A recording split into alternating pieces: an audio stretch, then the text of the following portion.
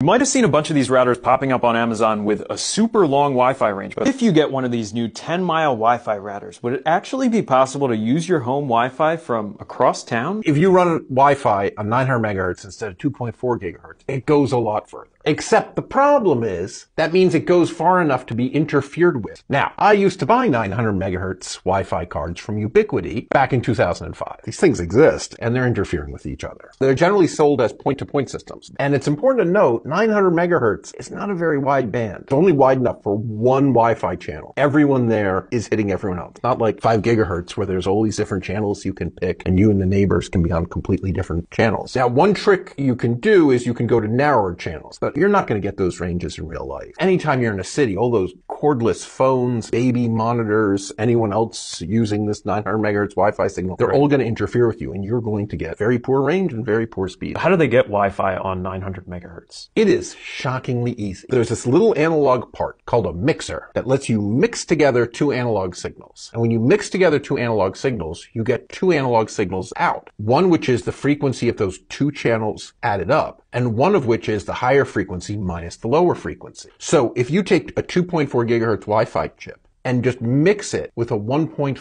gigahertz clock signal, what you'll get out is 900 megahertz Wi-Fi and 3.9 gigahertz Wi-Fi. Then you just put in a bandpass filter that only lets 900 megahertz through, and you just turned a 2.4 gigahertz Wi-Fi chip into a 900 megahertz Wi-Fi. You're not going to be able to pick it up on your phone. No, absolutely not. No, you need the special 900 megahertz Wi-Fi card.